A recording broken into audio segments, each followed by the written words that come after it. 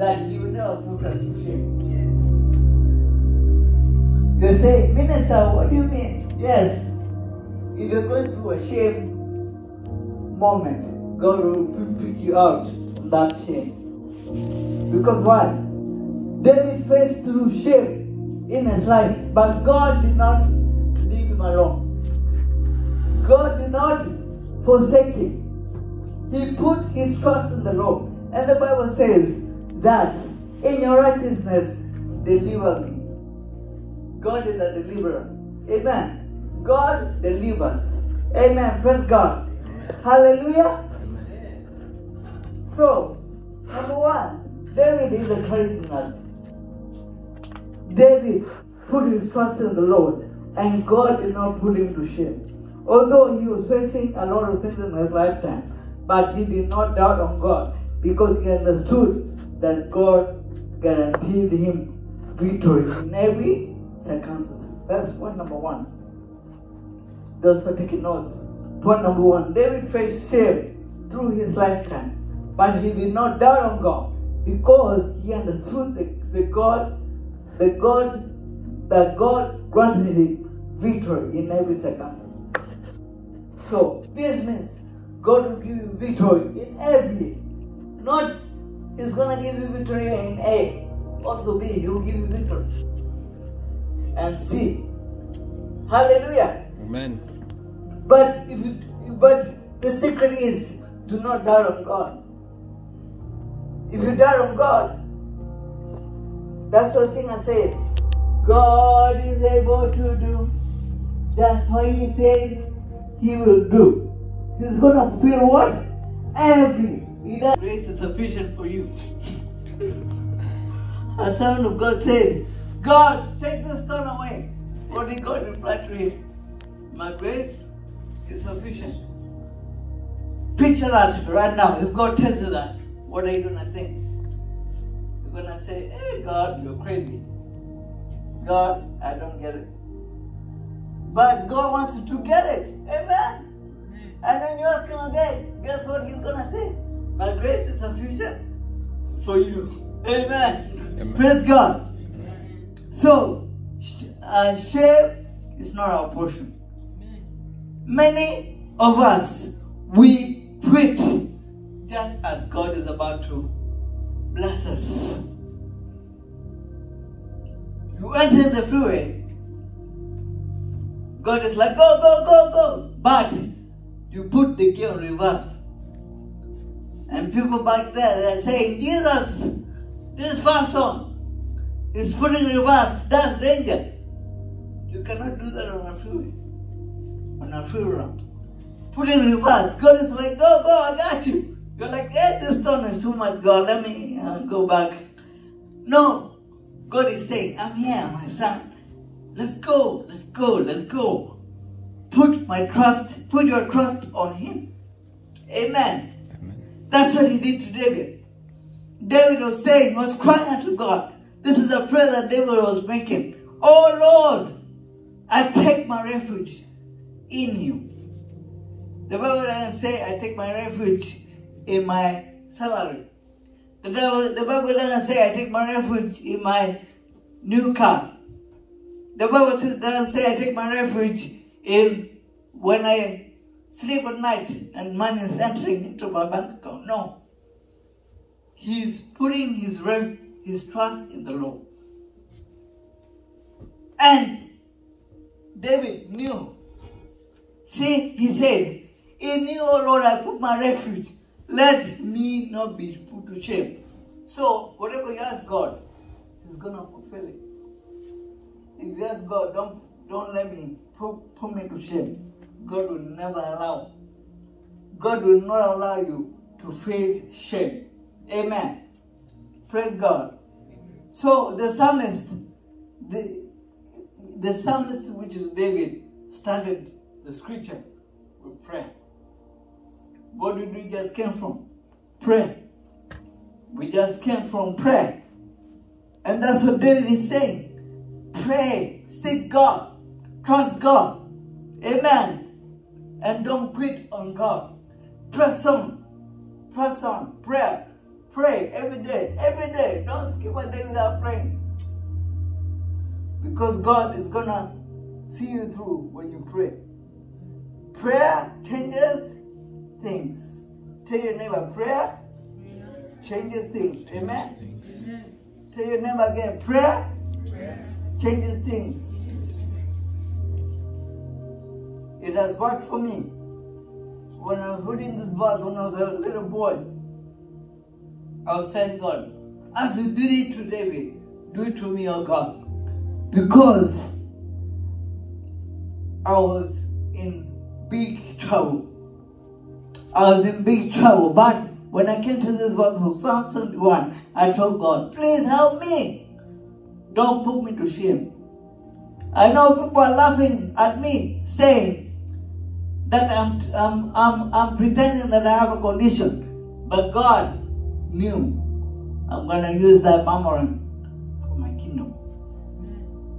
I'm going to use that weakness for my kingdom. And I'm going to take it to America.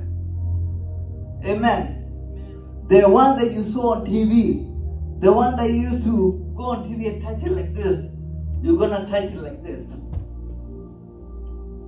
Eyes and feet, you're going to feel it.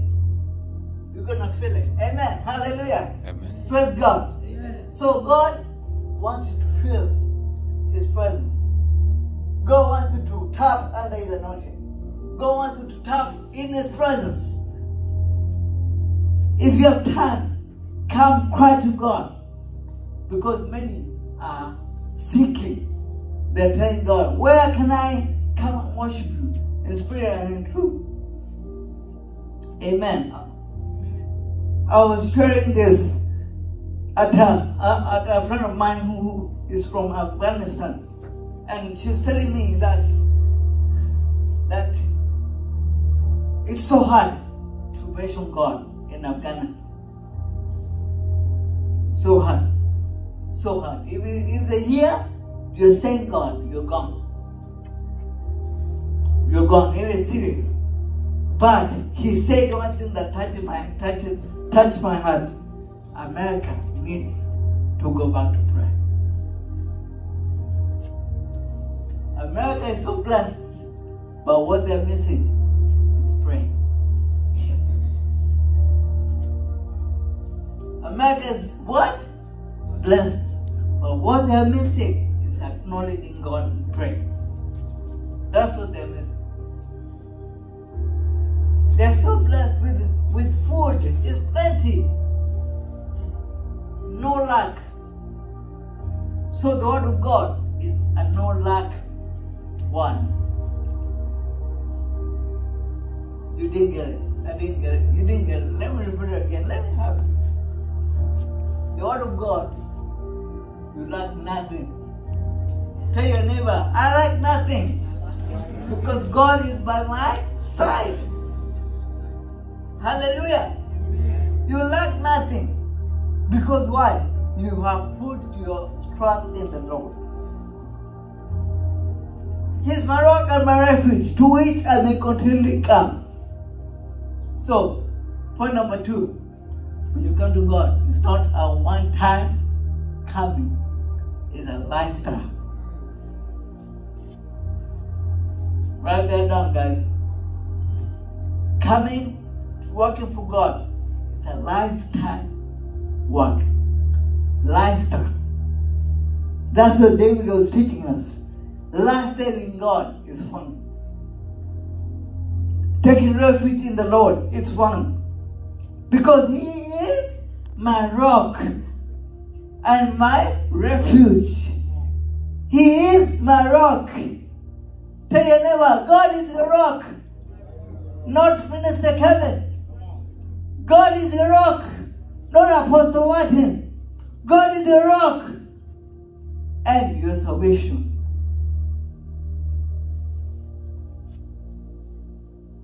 And David told God what? Incline your ear. In other words, listen to my cry. Incline your ear to me. Because why? David was in the mode of prayer. David was praying. David was So, this other point, pray without ceasing. Pray without ceasing. Don't skip a moment. As a friend hangs out with a friend, you should spend time with God daily. You should spend time seeking the face of the Lord daily, because that's what David was doing. David was like, oh my goodness, I'm going through a lot in life, but I know my Redeemer lives. I know my Redeemer lives, and He lives forevermore, and He dwells in us, and He comes and rescues us. Amen. God is a speedily God. God is a speedily God, because He had the prayer of David. And David, verse 4, is very profound. Verse 4 says, rescue me, O God, from the hand of the wicked, from the grasp of the unjust and the cruel man. Rescue me, O God, from where? From wicked people. People who are plotting to destroy my life. Save me, O God. Save me, Jesus.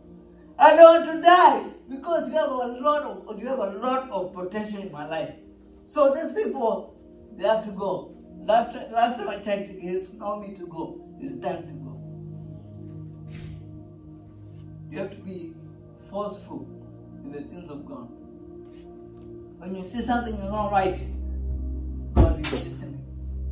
The atmosphere is changing now, for the miracle of the Lord is here. Hallelujah. Praise God. And Psalms and David was declaring. You have to declare. After you pray, declare. Declare, by December, I shall have this job. Declare, by December, I shall have this house. Declare, by December, I shall do great. Hallelujah. Amen. Words, the power of your words is in the tongue. You can either build it or destroy it. Let me repeat that again. You can build your life with words, or you can destroy. So David is saying the importance of building. This is a building year, right? So building, David was building himself. And David was building his trust in the Lord, because he was like, oh my goodness, these people, they're not wishing me well. These people, they're plotting. The Bible says what? Wickedness. The Bible says what?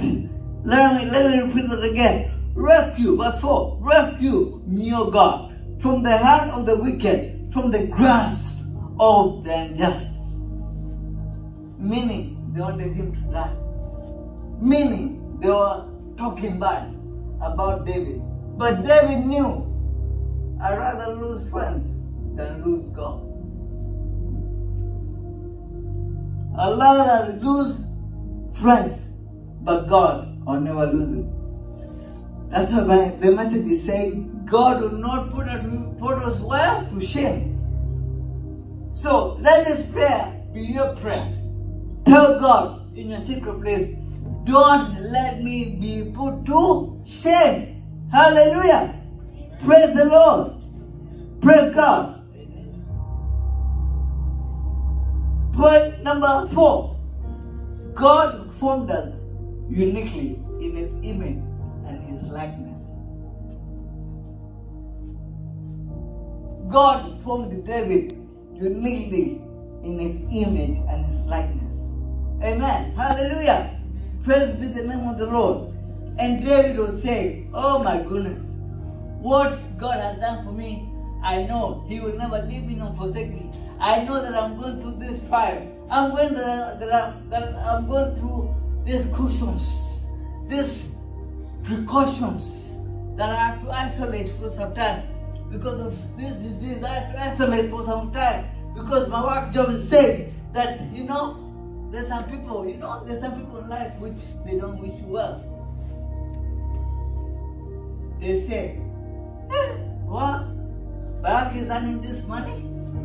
Alright, we're gonna go to the boss. Wickedness. They say, hey, good boss. Yeah, Baraka doesn't need this pay. No, take it out, give it to me. And you come to work very unhappily. And you wonder, why is your boss not smiling at you? It's called a fake smile. And he turns away and says, Baraka, see me in my office. Something is not good.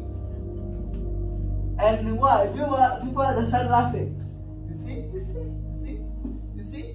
I told you. Our plan works. And they give fist bumps. But at night time they're gonna call you, hey Baraka, I don't know what you ate, but I can't sleep. Why? God is overturning their tables. God is overturning their what? Tables. And guess what? God is gonna overturn the tables, finish with them, go to your boss. And be like, hey, don't touch my anointed one. Amen. And don't do him no harm. The Bible says the Lord will lay a table in front of your enemies and the cup will overflow. So they're going to be mouth open wide, saying, is that Minister Chaka? What? Wow. We should serve the God of Chatham. Amen. We should serve the God that Chatham serves. Amen.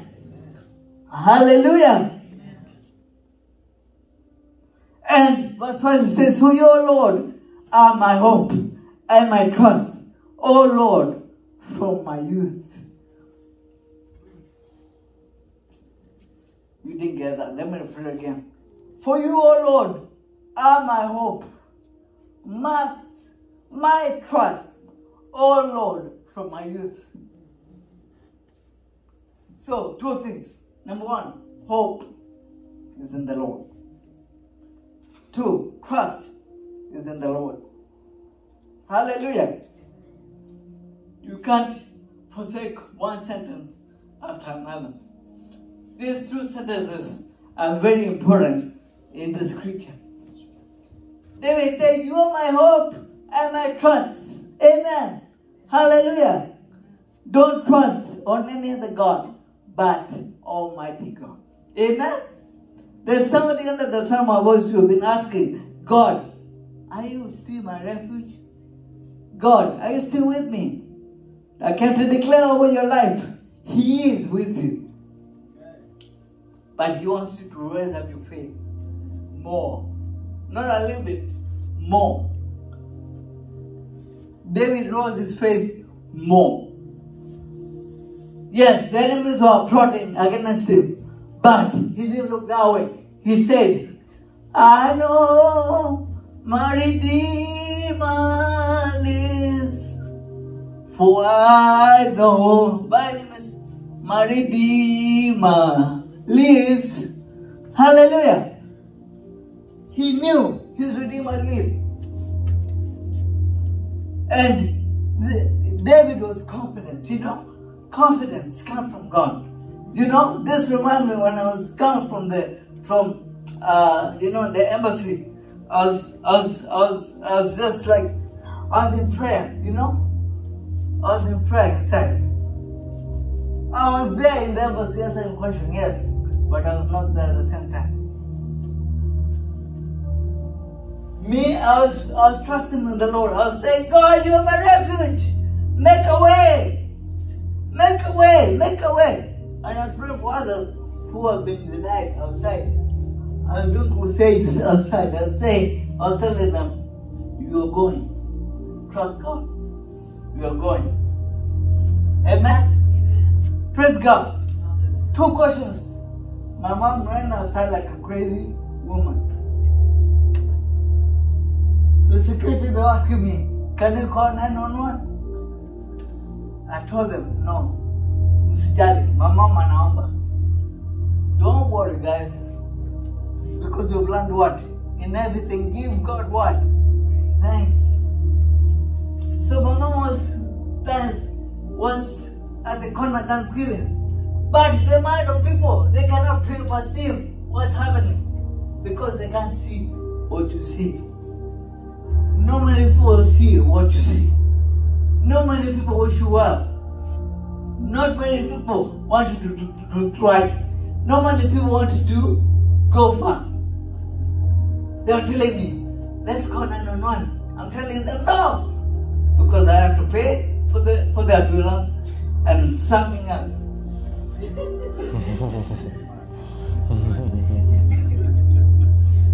Ambulance is not for free, guys. They're gonna say, all right, sir, tulipeleka mama hospitali sasa lipa. It was called discernment. Discernment. What do you want to do in America? Go preach. What do you do? What do you want to do? Go study. And in Mzungu, go preach, go study. All right, enjoy your life in America. Only 2 questions. 2 questions. What do you want to do in America? I answered, plain answer. So when you come to God, tell Him what you need. Tell Him what you need. Because why? David told God what he needed. And God supplied what he needed. God told David what he needed. David told God what he needed. And God supplied what David requested. Okay, let me help you. The Bible says, let your request be known unto who? So what did David do? He let his request be known unto. He didn't go to the wicked people. Hey, wicked, all right, I'll give you a chance. Yeah, help me out. No, because wangemaliza even the ones. They could have finished him more. But he knew the way of God made a way for escape for him. I came to declare God will make a way of escape for you. I came to declare God is going to give you victory. I came to declare the potential is yours. Go grab it. Don't say, should I not? Should I not? No, you're not. Should I? Yes. Go. Hallelujah. Praise God. Pursue, overtake, and recover all. Amen? Pursue means you go for it. Overtake, you overtake the devil. By recover what the devil stole from you. Tell God. Somebody say, I recover all in Jesus' name. Recover all. Tell God, this remaining month of 2022, I shall recover all in Jesus' name. This remaining months of November and December, I shall recover all in Jesus' name. As David recovered all, you shall recover all. Amen? As I conclude, God is a merciful God. God is a merciful God. You know why? Because for me to be where I am, I thank God. Because I was not the way I am today. When I first came to America, my mom was holding everything. I could not hold nothing.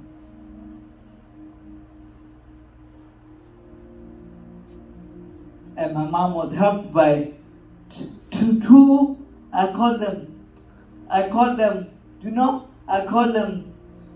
angels from the Lord who are behind us. And they saw that struggle. They were like, Mom, I'm going to help with the bag. Because why? God did not allow us to be shamed. God did not allow us to be shamed. There's somebody behind it. So the struggle that we're doing, going into the customs, go into the plane, and they said, let me help you.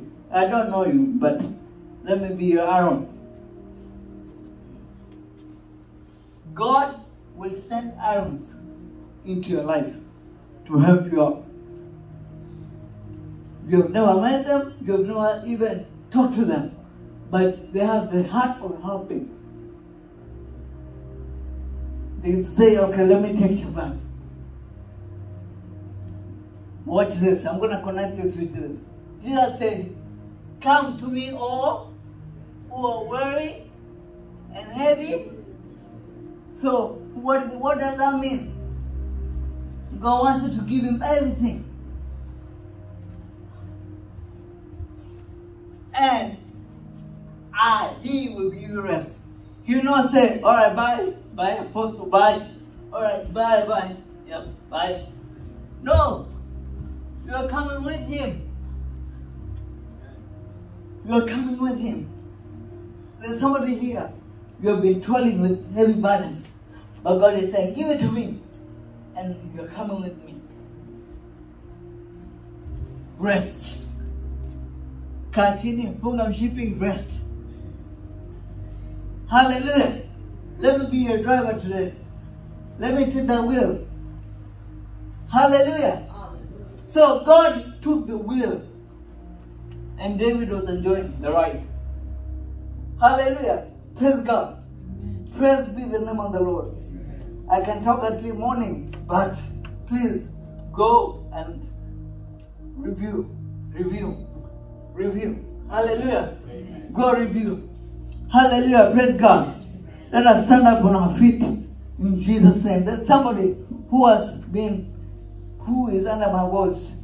You've heard the word and you're saying, Minister, I would like God to rescue me. Just lift your hands wherever you are and I'll pray with you. You've heard the word of God. You've heard what David went through.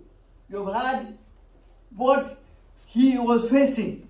But his God did not leave him. Your God that you serve, my brother, my sister, he will never leave you. He will deliver you. Amen. So just raise up your hands. Raise up your hands in the heart of faith. And let's believe this God. Hallelujah. Somebody under the sound of my voice, you have been saying, God, it feels like I'm alone. It feels like my prayers are hitting the ceiling. I come back down. But God will give you the grace to pursue. To pierce the wall. Hallelujah. Your wall is not going to be here and come back. When the presence goes up, His glory comes down. His healing comes down. His blessings comes down in the mighty name of Jesus. Father, I thank you. I worship you, Lord, for your goodness. I thank you for your mercy, oh God. I thank you for your anointing, oh God. You are good God. You are everlasting God. As you did it to David, oh God. My Father did to us, oh God. Rescue us, oh God. In the mighty name of Jesus. Give us the grace to trust you. Give us the grace to believe in you. Give us the grace, Lord, to don't look back. No turning back. No turning back. But to focus ahead. To focus ahead of what you're doing. To focus ahead. Jesus, in the mighty name of the Lord. I pray, oh God, even those who are out there, Lord, my Father, my Lord. I pray, oh God, for your goodness. I pray, oh God, for your mercy. I pray, oh God, for your grace. I pray, oh God, for your anointing. Help them, oh God. Every shame, oh God, that the world is facing, oh God. My Father, uplift it. Take it out in Jesus' name. Take all the shame, oh God. Take all the sickness, oh God. Take all the pain, oh God. In the mighty name of Jesus. I declare your glory. I declare your power. Those who are in ICUs. Those who are in hospitals, oh God. I pray for healing in the mighty name of Jesus. From the crown of their head to the soles of their feet. Those who are being diagnosed with cancer, tuberculosis, HIV, coronavirus. Oh God, my Father. Respiratory illness, oh God. We pray, oh God. May it intervene. I want you to take a minute or two and pray for your kids. I want you to take a minute or two to remember all the kids all over the world. Yes, they are saying that there's this illness affecting the children, but we cancel it in Jesus' name. This illness, oh God, respiratory illness, oh God, we cancel it in Jesus' name. It shall not touch our kids. It shall not touch the kids of the world. In the mighty name of the Lord, we refuse every sickness that is on the atmosphere. Cleanse the atmosphere, oh God. Cleanse the atmosphere, Father. My Father, every atmosphere that is unclean, clean it, oh God, with healing. Atmosphere with healing. Atmosphere of healing all over the world in Jesus' name. Atmosphere of breakthrough all over the world in Jesus' name. We pray for families. We pray for marriages, oh God. Unity. In Jesus' name. Let them be like David. Let them trust you like David. Let them inquire from you like David. That God do not put them to shame. Give them victory. Give them grace. Give them wisdom to trust you and believe in you, oh God. Thank you, Lord, for the rain month of 2022. Thank you, Lord, for being with us since January until now, oh God. We are grateful. We are grateful, oh God, for this month of 2022. We are grateful, oh God, because, Lord, as we can say, yet build, oh God. My Father, help us to build. Help us to build our faith. As David built his faith. As David inquired from you. As David seeks your face, oh God. Let us seek out your face. In Jesus' name. Hallelujah. Praise God. Let us repeat this prayer for the sake you are here and you're not born again. Please don't miss this chance. Please don't miss this chance of salvation. Hallelujah. We're going to say corporately for the body of Christ and for others who are out there. Say, Lord Jesus, I'm a sinner. Forgive me, Lord. Wash me by your precious blood.